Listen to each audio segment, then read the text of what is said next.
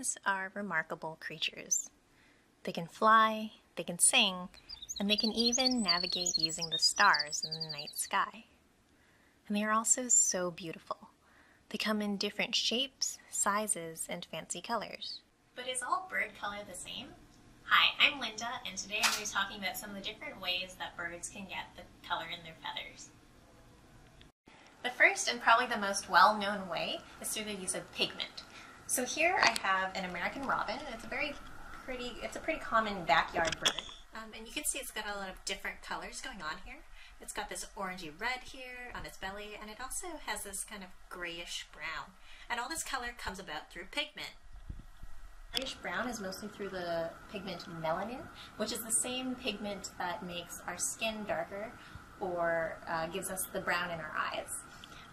This other pigment is special though. It's called a carotenoid, and it's responsible for this orangey reddish color. What's interesting about carotenoids is that the birds can't manufacture them on their own. They actually have to get them from the foods they eat. And carotenoids are made primarily by plants, so things like carrots, which are orange, they get their color from carotenoids. But what about hummingbirds, like this one? Hummingbirds don't eat plant material. They mostly eat nectar and some small insects sometimes, and so they're not able to get these carotenoids. And yet, if you look closely at this hummingbird, you can clearly see that it has red feathers. How on earth does this happen?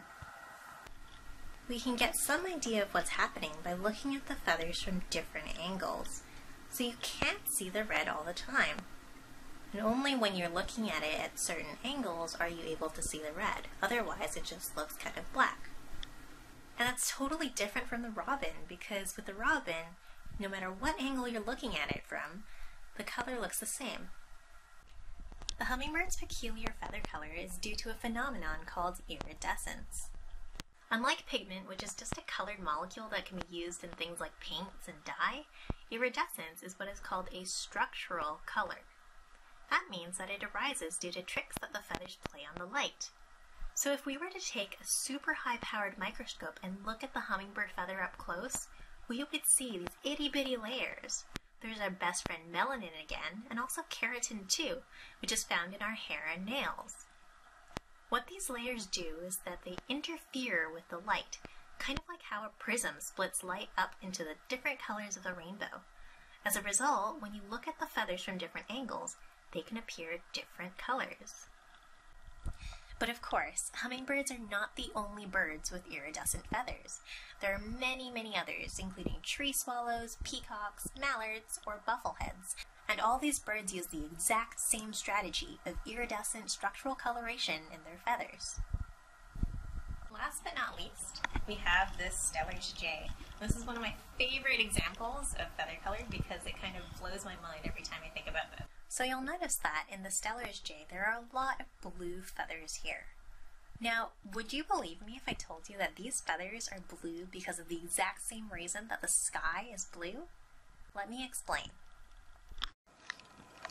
So first of all, light is a wave, and there's a general principle in physics that if your wavelength, that's the length of the wave, is larger than a particle, that the wave will just go right through it, right? Think about things like radio waves. They just go right through us and we don't notice them.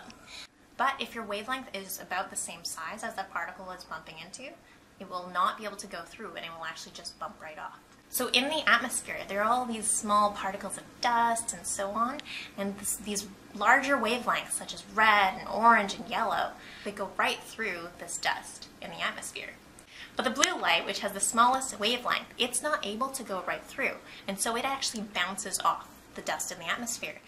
This is called Rayleigh scattering, and that is why the sky is blue, from all of this reflected blue light in the atmosphere.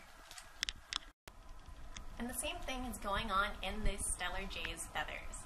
Once again, if we were to take a really high-powered microscope and take a peek at these feathers, we would see something really interesting.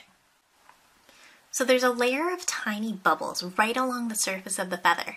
And so when light comes around, it's the same principle.